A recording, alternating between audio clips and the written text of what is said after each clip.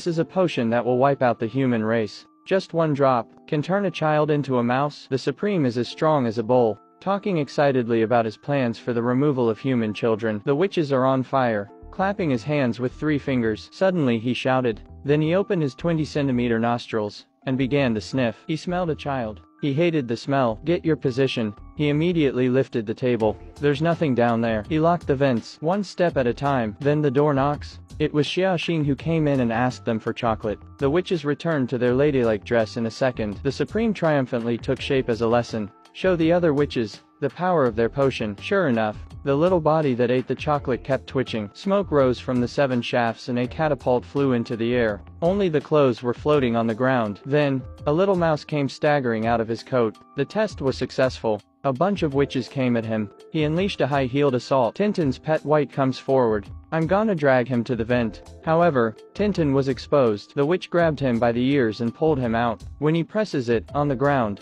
he shall give him medicine. Though he was determined not to open his mouth, but the witch dripped it into his ear. In the excited shrieks of the witches, Tintin's eyes turned white and his nose and ears were smoking, bubbling purple all over. Soon only the clothes fell slowly to the ground. He turned into a mouse. Anne staggered out. When she saw the witch run, the witch seized him by the tail. I see witches trying to hammer Tintin. Haku rushed out at once, biting into his hand. The witch hit her hand hard with a hammer. The angry witch pursued them with her varied talons, but the high-speed fan got in the way. In the midst of life and death, their tiny weight opened a deep tunnel.